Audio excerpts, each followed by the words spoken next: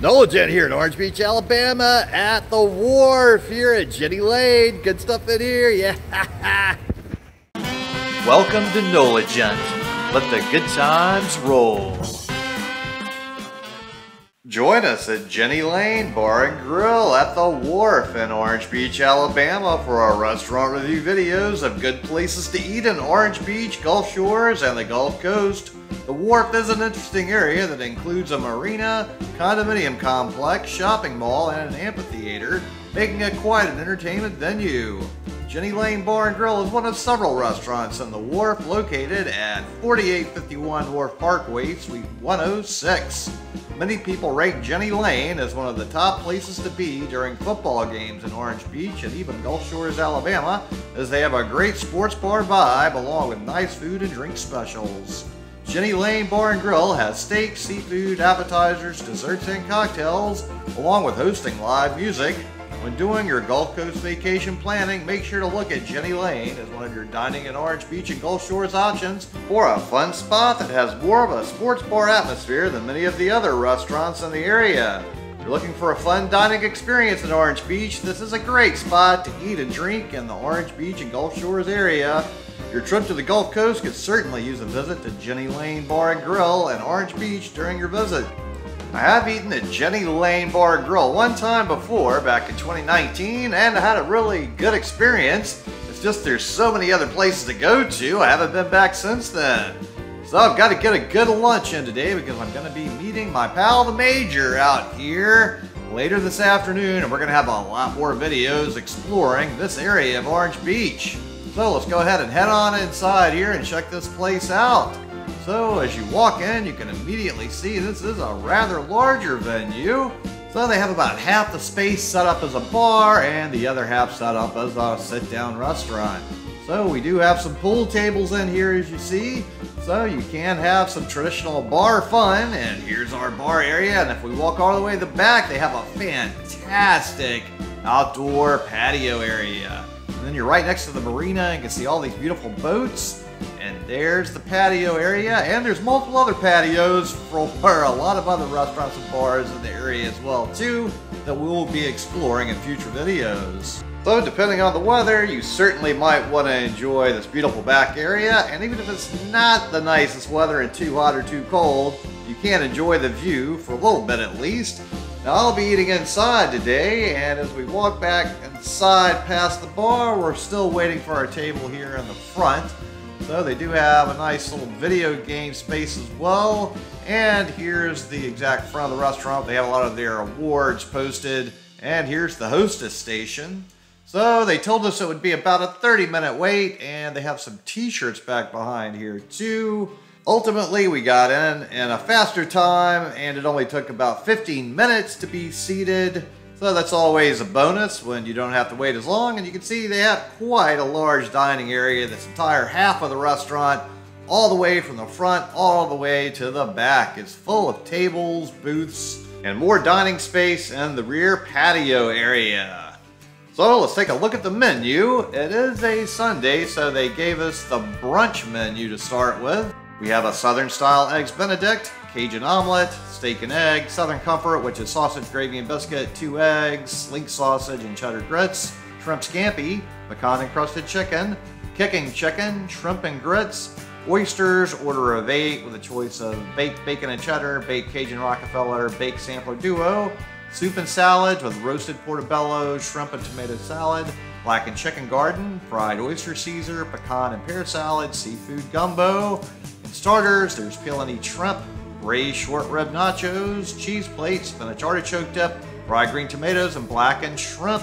And desserts are bread pudding, lava cake, and key lime pie. Then we have the adult beverages with a selection of wine, cocktails, and beer. Then we have their regular menu to look at as well. So we have appetizers with peel and eat shrimp, pig wings, spinach and artichoke dip, fried green tomatoes and blackened shrimp, braised short rib nachos, cheese plate, crab cake. And we have our sides of french fries, mashed potatoes, green beans, shaved Brussels sprouts, cheddar grits, cucumber salad, glazed carrots, risotto, fried okra.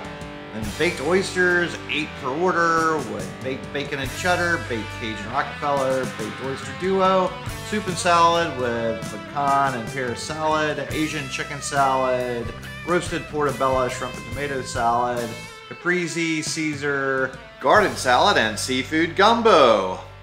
Then we have sandwiches with blackened fish tacos, Ginny Lane burger, shrimp po' boy, grouper sandwich, oyster po' boy, lunch entrees with 6-ounce New York strip, pecan crusted chicken, shrimp and grits, shrimp scampi pasta, fried oyster platter, pan-seared fish, and then $10 lunch specials with meatloaf, fried shrimp platter, kickin' chicken, chicken scallopini, and fried pork chop. And then desserts, which are the same as on the brunch menu with bread pudding, lava cake, and key lime pie. So a lot of overlap between the brunch and regular menu.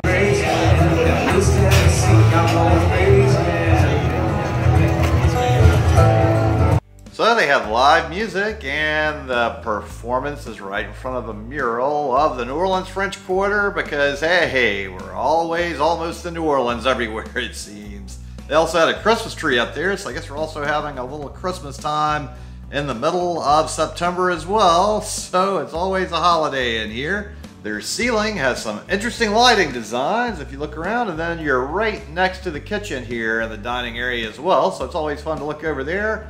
And then if we go upstairs, they have bathrooms up here, and you can get another view of the whole restaurant, so it's always fun to get different perspectives of different areas. All right, we've got a bread basket that's arrived, so let's sample some of this stuff. And we've got a nice herb butter here.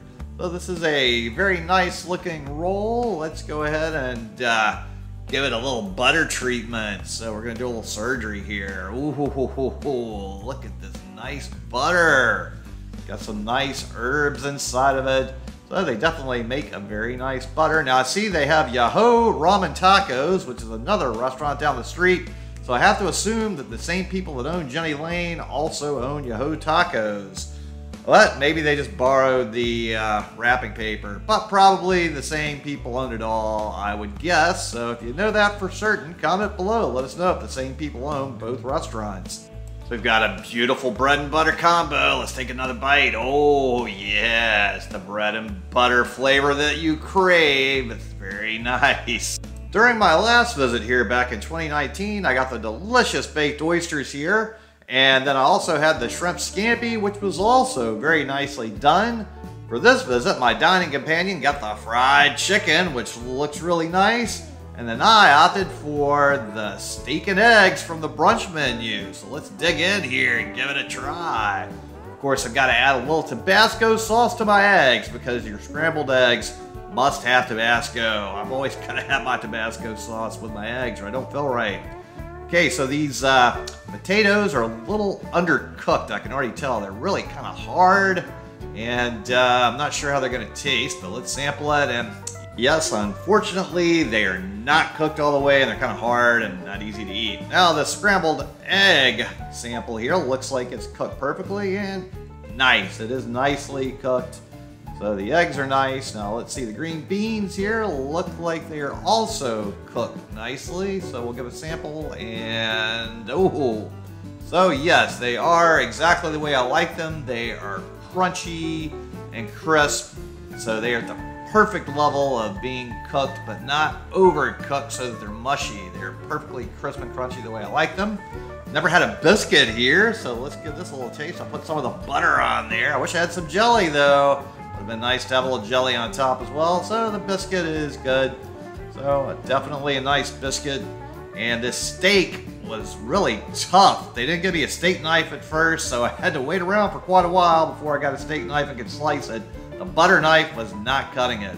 So the steak is not the most tender. It's a little on the tough side.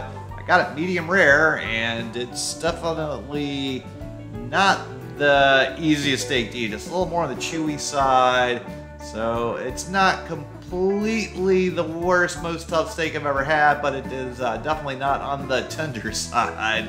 It's an okay flavor. It's juicy still.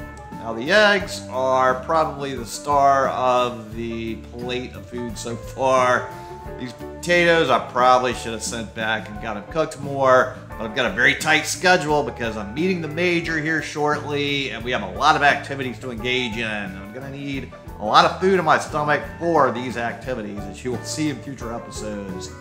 So the major was trapped in Germany for a year deployment, and he is ready for some fun. As the majority of his deployment, he was unable to do anything because they had very strict lockdowns where he could not do very much, unfortunately.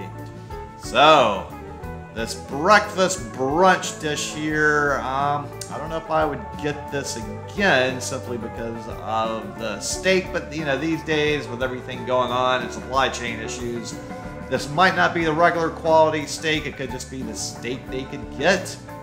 So, the green beans are done perfectly, the eggs are perfect, the potatoes definitely need a lot of work and need to be cooked more because they're way too hard and undercooked. The steak is on the chewy, tougher side. You definitely need a steak knife to slice it. The eggs certainly are better with Tabasco sauce, as always, and also put a little pepper on there as well because, hey, a little pepper and Tabasco makes everything better in life, I think.